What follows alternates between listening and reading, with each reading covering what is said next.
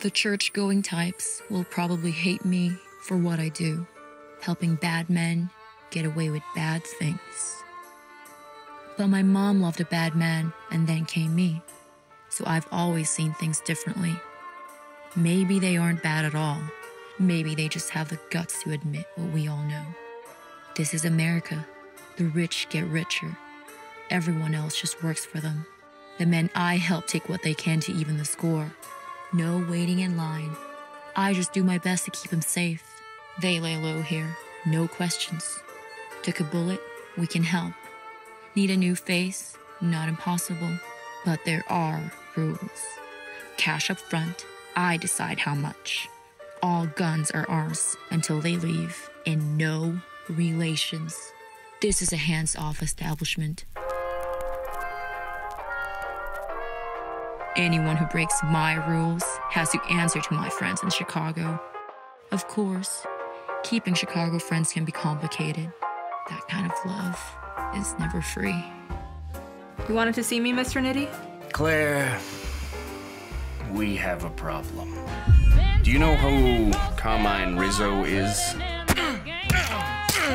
He's one of Al Capone's top bodyguards.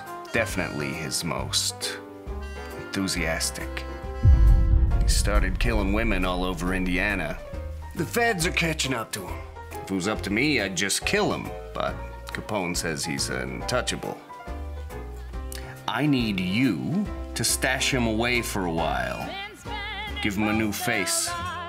I help the mob helps me, so I can help you. Good business. No way, Claire. This is not the kind of animal we help. You think we got a choice?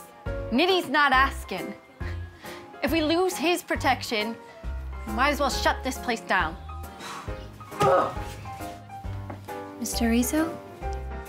Now, what kind of help could a serious businesswoman like you want with a wild cowboy like me? Retribution. You don't understand my pain. No one does.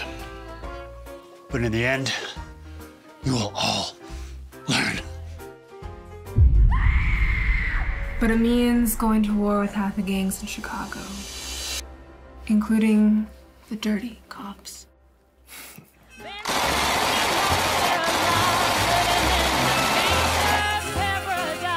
I knew I'd like this place.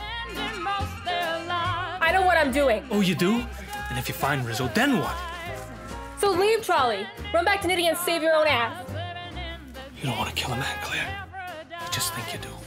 Keep spending most their lives living in the Welcome to our house. paradise.